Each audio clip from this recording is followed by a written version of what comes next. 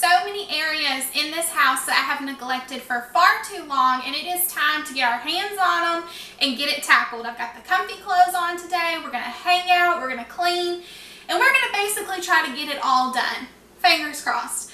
But I wanted to share with you guys, I went through the house and I wrote down every little area that I wanted to touch, and it was about 20 different things.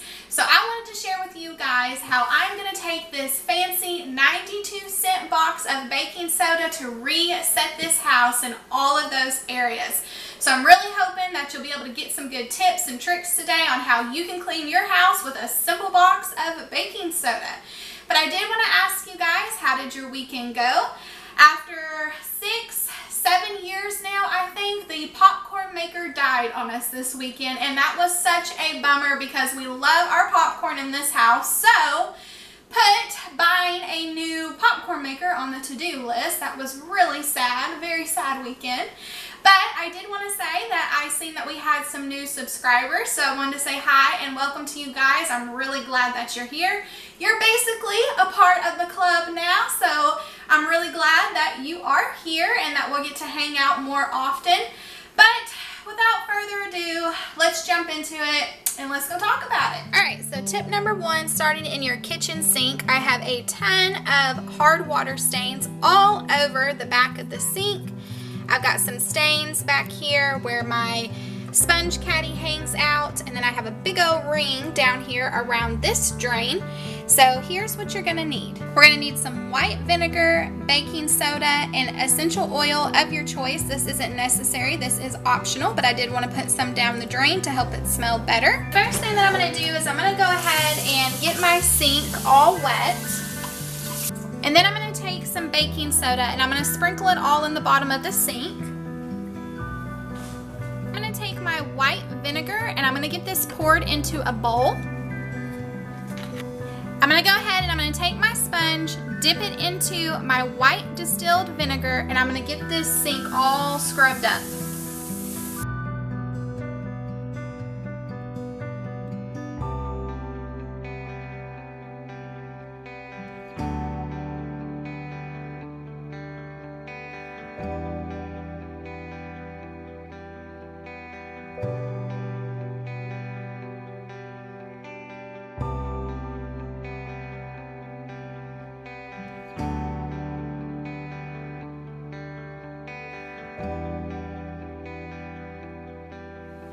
Moving on to tip number 2 of how you can use baking soda, we are going to clean the microwave. I don't know if you guys can tell, but I have lots of splatter all over the sides and the back and up here on the tray. So let's get into it because this is what you're going to need. We're going to start by filling a bowl or a cup, anything that's microwave safe, up with a little bit of water.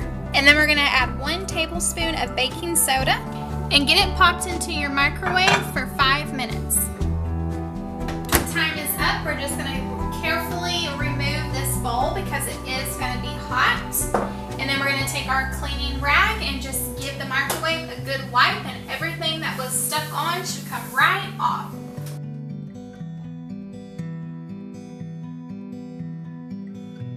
On to tip 3, you can see that down here in the bottom of the ice tray or the ice platform, I'm not really for sure what we call this. Anyway, one of my biggest pet peeves is that the kids will fill up their cups first and then put it over here to get ice in it, and when they do that, it just splatters all the drink out. So I have a good amount of stained tea down here in this tray, so let's go ahead and jump in and get this tackled. I'm going to start by taking half of a teaspoon of baking soda and get this sprinkled all over the bottom of this tray. I'm going to put in a little bit of dish soap at the bottom and just a splash of white vinegar. I'm just going to go in with an old toothbrush that I used for cleaning, and I'm going to go ahead and get this scrubbed down.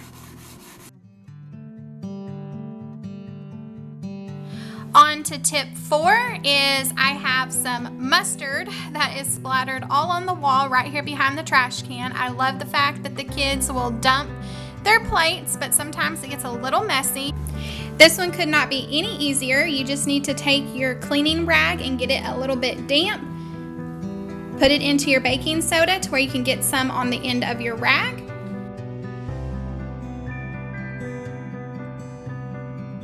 Tip 5 is stinky trash cans. I'm gonna keep it real with you guys, no embarrassment here. I've got some trash in the bottom of mine and some kind of liquid. I am really not even for sure what that is, maybe some chocolate milk. But let's go ahead and let's get this trash can moved to the bathtub. So the first thing that I'm gonna do is I'm gonna get this completely rinsed out. Take some baking soda and sprinkle this all on the inside of the trash can, and then add in some soap and give it a good scrub.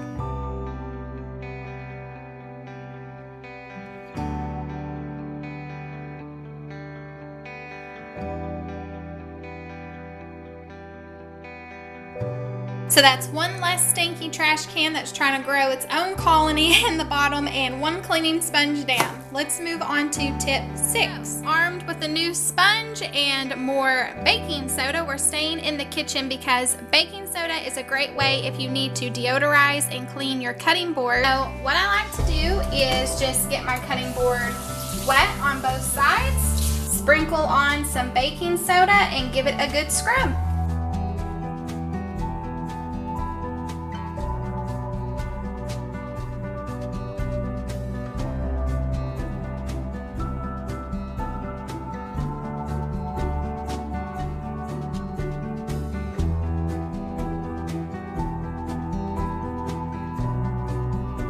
Moving on to tip 7, I have a lot of burnt on food right here on the inside glass part of my oven door. So I'm going to go ahead and get this tackled with some baking soda. I'm going to go back to my bowl of vinegar and I'm going to get my sponge soaked. I'm going to go ahead and squeeze it out all over the top of the oven door. Then I'm going to take my baking soda and sprinkle this all over the top of the vinegar.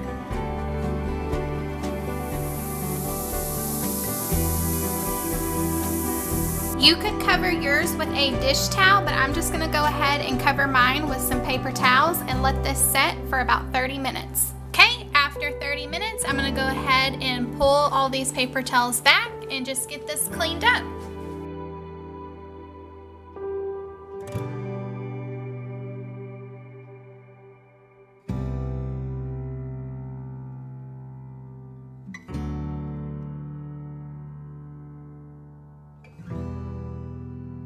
Tip number 8 with your baking soda is that baking soda makes a really great mild soaking water for any kind of toys, especially for little kids.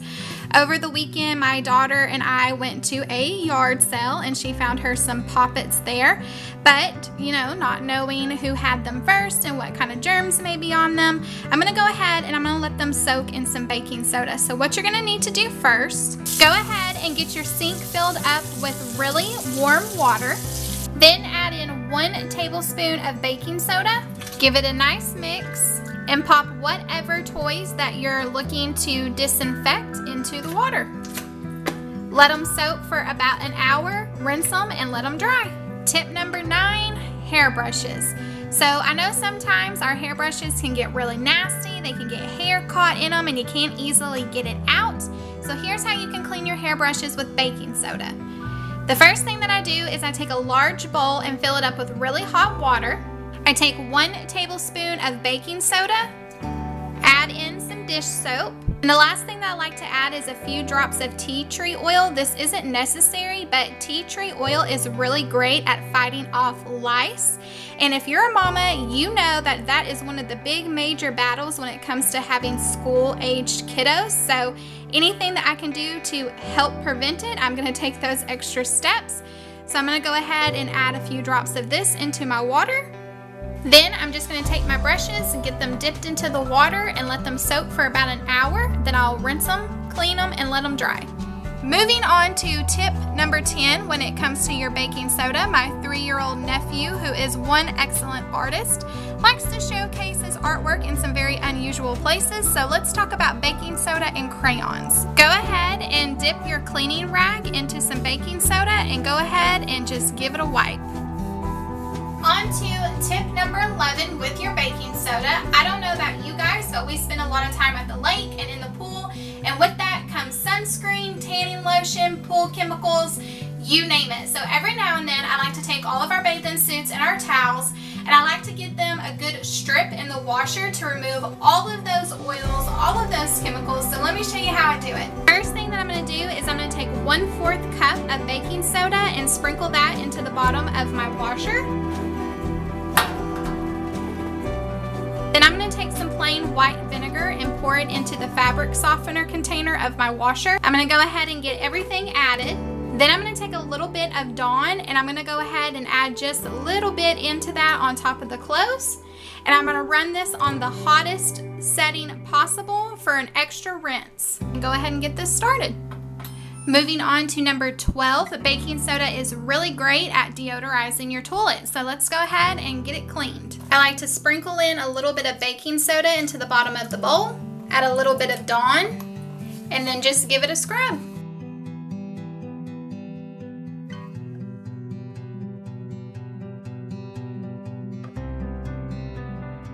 On to tip number 13 and continuing in the bathroom.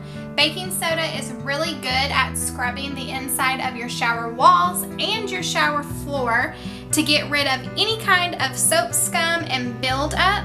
I have a lot of conditioner that is splattered on the side of my shower wall. So the first thing that I'm going to do is I'm going to go ahead and get the floor of my shower wet and get some baking soda sprinkled onto it. I'm going to add some more Dawn. Then I'm going to add a little bit of hydrogen peroxide. I'm going to take my new sponge and give this a scrub.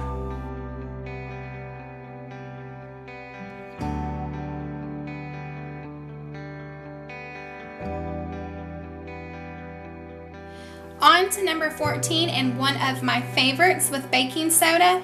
If you have boys in your life or even pets, then you know right here around the bottom of the toilet can get nasty and smelly. So here's what I like to do to get rid of all of the urine smell.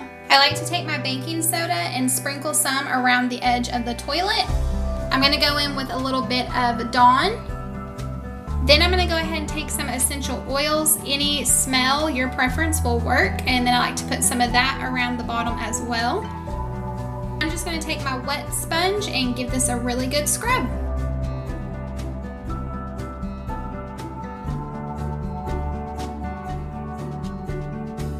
On to number 15, what about cleaning the inside of your washing machine? I'm going to take 1/4 cup of baking soda and 2 tablespoons of Dawn, and I'm going to get this mixed together until it makes a paste. After I have it mixed into a paste, I'm going to put a little bit of it on my cleaning rag and I'm going to scrub the inside of my drum, and I'm also going to wipe down the agitator. Now that I have it all wiped down, I'm going to go ahead and give it a rinse a few times with some water and then leave the lid open and let it air dry. On to number 16, baking soda is really good at deodorizing your rugs or your carpet. Just go ahead and sprinkle it onto your carpet, let it set for 30 minutes, and then vacuum it up.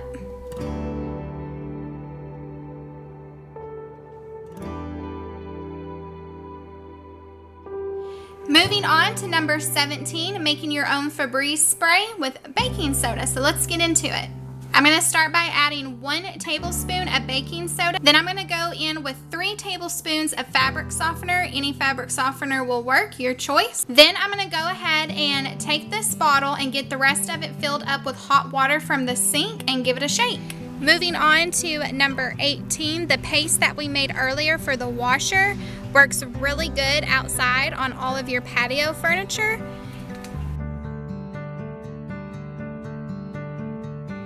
Works really good too to get off any kind of mildew smells that are maybe on your pool floats from storage. Moving on to number 19, we tend to get a lot of ant piles outside around the pool, so an easy solution to that is to sprinkle on some baking soda, add some vinegar, give it a few days and repeat if necessary. Number 20 and the final tip on using baking soda is to make up some mop water. So I'm going to go ahead and start with 1/4 of a cup of baking soda, 1/4 cup of white vinegar, and then 1 tablespoon of Dawn.